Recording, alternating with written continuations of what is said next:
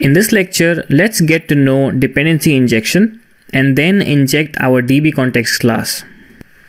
Dependency injection is a design pattern used to increase the maintainability and testability of applications by reducing the coupling between components.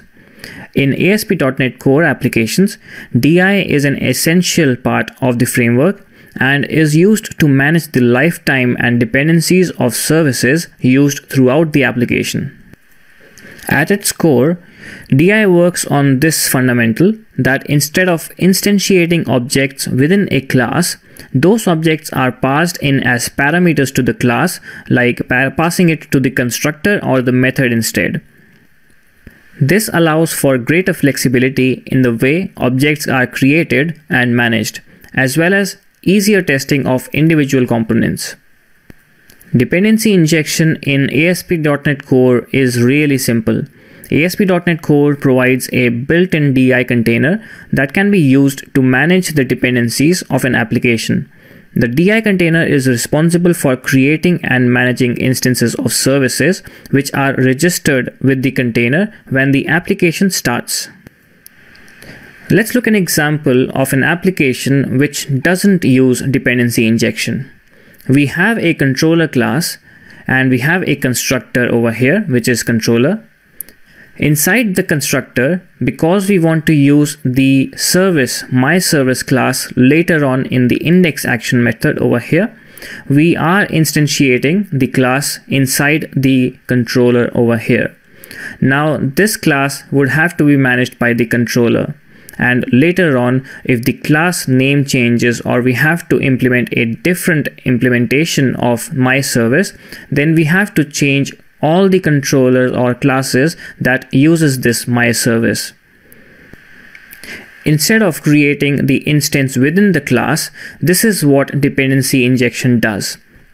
We can easily inject the interface myService inside our application in the program.cs file. And we also provide the implementation detail of the interface of what we are trying to implement. So myService has been injected inside the application. Inside the controller or any controller that we want to use this myService, we can easily inject the service as a parameter to the controller or a parameter to the method. And then we can use this service throughout the application, for example, in this index action method. This is a good practice and it also satisfies the D in solid. By doing that, we can easily change the implementation of myService to say myService 2, which is another implementation, and we can easily change the implementation in the program.cs file just at one place, and then later on all the controllers can easily implement the new implementation which is now provided and managed by the application. So with that, let's come back to our application and inject our nzvox DbContext inside the application so that we can later on use the context class inside controllers or repositories. So to inject a service, let's open the program.cs file. And we have a few services already being injected by default, which is add swagger gen, for example. After this, we want to inject our DbContext class. So I will say I will use the builder object dot services collection dot add DbContext. We will use this method and then provide the detail of the DbContext class that we want to inject.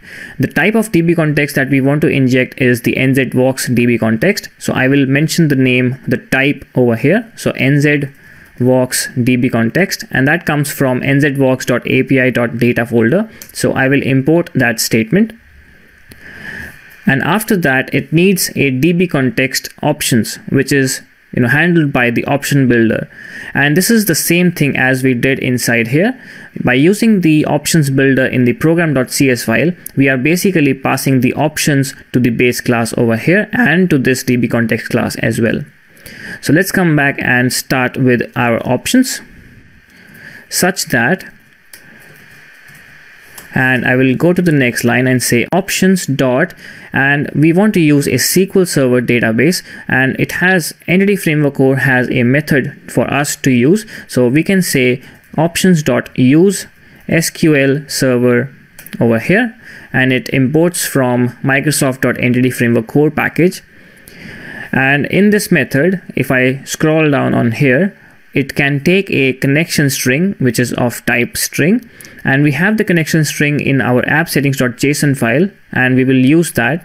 So I will put a bracket over here first, and inside a string I can directly mention the name, or because they want to have the string, I want to pass the value of the connection string, which I'll also use from the builder object. So I can say,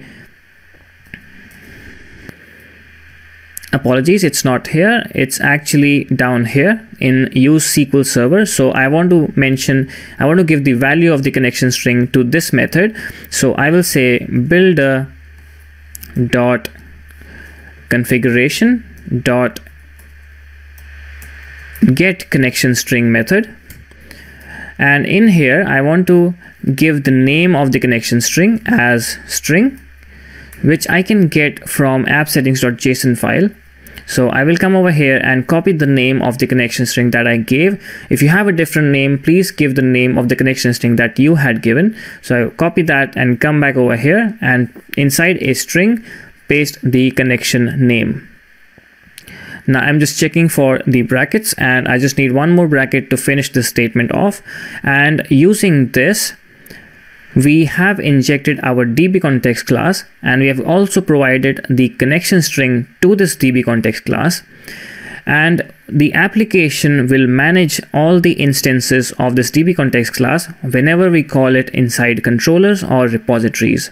So we have used dependency injection inside ASP.NET Core to inject a class which we can later on use and use it in different places inside our application.